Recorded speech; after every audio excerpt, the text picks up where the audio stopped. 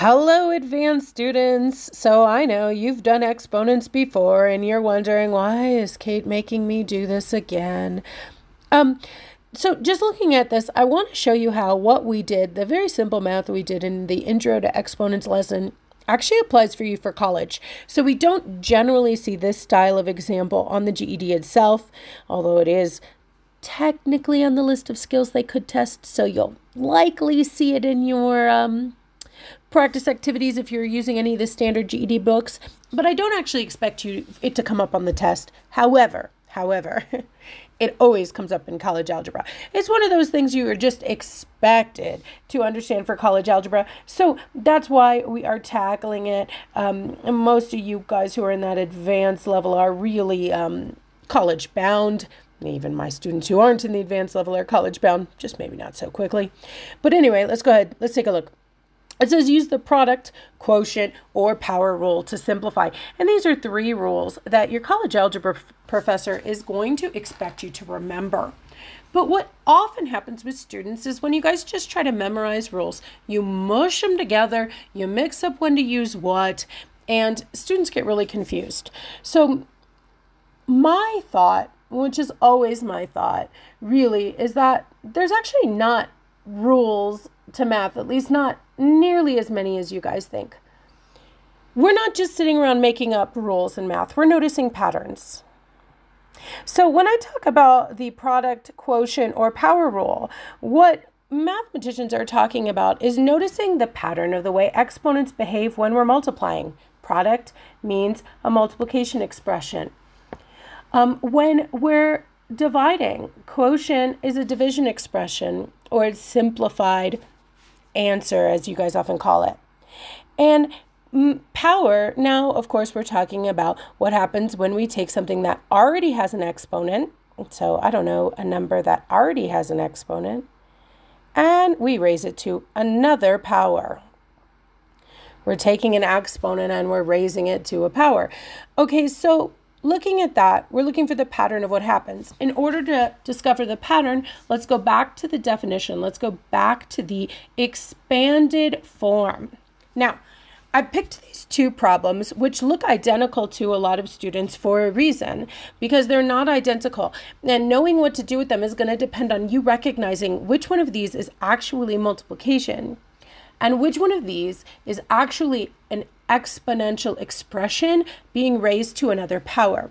So notice here, take a look at this first one. This says m to the fifth in parentheses. This is an exponential expression. And then that whole thing in parentheses is being raised to the sixth power. This is an example of when we might need the power rule.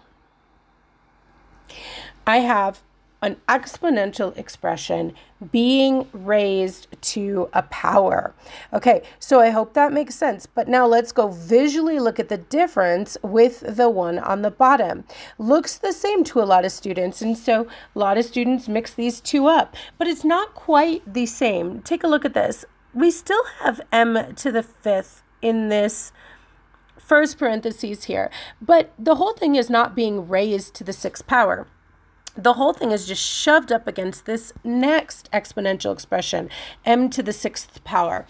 And we know that when two things are shoved up together next to each other with nothing in between them, they are multiplying. So this sucker actually says m to the fifth power times m to the sixth power. This is a multiplication problem. And so it would call for the product rule, not the power rule.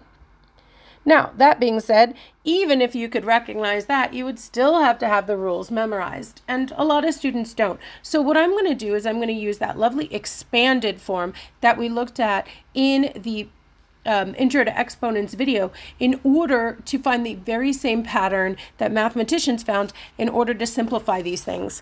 So the first thing I'm going to do the bottom one first because it's simpler to think about, is think about what m to the fifth power means. So I'm going to keep my parentheses just like it had, and I'm going to expand m to the fifth power out as repeated multiplication. Remember, another way to think about an exponent is as repeated multiplication. So m to the fifth power is the same as 5m's multiplying. Oh, can I squeeze it in there? Now, remember what we had also said besides that, that if this m to the 5th power was shoved up again to the m to the 6th power, we're still just multiplying. So now I have these 5 m's multiplying with 6 more m's. And so basically we have, I don't even need parentheses. I didn't have one before.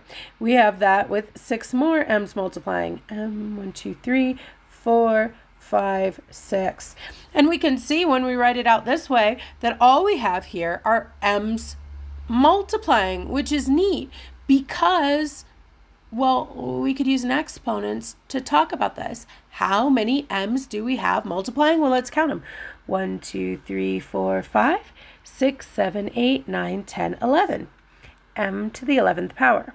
Now, I used the expanded form to notice the pattern, but a lot of mathematicians are lazy. They don't want to use the expanded form, every time. They want to go straight from the expression up here to the answer, and that's why you memorize the product rule, not because it's some weird math that mathematicians made up to make you memorize things, but just because we're lazy and we like a shortcut, we're like, oh, I noticed the pattern, I'm going to apply it. And that's if you already have 5 m's multiplying and you go and multiply with 6 more m's multiplying, I now have a total of 11 m's multiplying. Yeah, the product rule says just add the exponents. When multiplying exponential expressions, you guys can write it all the way out in your notes, but I don't have enough space. When multiplying exponential expressions with like bases, notice I had a like base. They both were m's. It was some number of m's multiplying. We can just go ahead and add the exponents. We're just counting up how many m's are multiplying. And so that feels weird to students. Why do we add to multiply? Well, because the exponent was telling us how many m's were multiplying. So we already had 5 m's multiplying, and now we put in 6 more m's multiplying. So now we have a total of 11 m's multiplying. Now, let's compare that to the one above that. That's a little different, and it's actually going to take me a lot of space to write. So you guys are going to have to humor me a little bit as I go to write this out. So I'm just going to expand this part first, the part in the parentheses, okay? So we already know, we did it before, that if you have m to the 5th power, it basically means 5 m's multiplying. So there it is. M times m times m. I want to say, delicious. But anyway, sorry. So m times m times m times m times m. But take a look. This time I'm not multiplying by m to the 6th power. This time I'm raising this whole thing to the 6th power, which means this whole thing 6 times. So you guys are going to get bored with me writing it. But I need to write this whole expression multiplying 6 times. So 5 m's, that's once. There's twice. 3 times. Some of you guys see where I'm going with this. The rest of you are just going, I'm trying to keep you occupied while I write all these m's. I regret my life decisions with the big exponents here. Let's see. So I have these 5 m's written 6 times yet. 1, 2, 3, 4, 5. Oh, dear goodness, I need one more. Can I put them up here?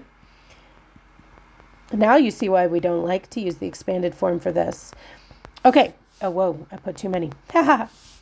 Okay, so 5 m's written 6 times, and they're all multiplying now, but, oh my goodness, we got to count them. So let's see, 5, 10, 15, 20, 25, 30 m's multiplying when I write this out in expanded form. So, oh my goodness, I could write m to the 30 power. Now, I already know what you're thinking. You're thinking, Kate, dear Lord, really? Could you please just tell us the shortcut? There's no way I'm going to write this many m's on my paper, and I could totally mess up, how many times I count. I mean, you added an extra m yourself, and you almost forgot to do one of the groupings. So what a lame way to do it. And again, I'm not telling you to write it out in expanded form every time. I'm telling you, if and when you forget the rules, it's easy enough to recreate the rule, because look what just happened. I wrote 5 m's 6 times. Say that again. I wrote 5m's 6 times. So what does that power rule say? Well, did you hear me use the word times twice? The power rule says that when you're raising an exponential expression to another power, just multiply the exponents, sorry. So to raise an exponential expression to another power, or to a power, multiply the exponents. And this should kind of feel right, because let me just show you. Come over here to the left with me since I ran out of space. Look at this interesting thing. Do you see, like, if you ignore this m altogether up in the sky, it looks like the problem 5 times 6? I mean, that's not what this whole problem is. This whole problem is m to the 5th times the 6th power. But just looking at it right there can help us to remember that to simplify this, I could simply multiply 5 times 6. 5m's multiplying 6 times is a total of 30m's multiplying. Wonderful, wonderful. All that to say, yeah, by all means, memorize your rules. It's no wonder your college teacher teaches them to you so that you don't have to write all these m's all over the paper like Kate did. Okay. However, don't be divorced from understanding when it comes to math. You need to understand, you need to see that all these rules, they're just patterns. They're patterns. And if I can notice them, if this mathematician can notice them, you can notice them too. And you can use that when you forget stuff. And so, yeah, this expanded form, so valuable. All right. If you have any questions about this or any other GED math question, be sure to drop it in the comments and I'll do my best to answer it.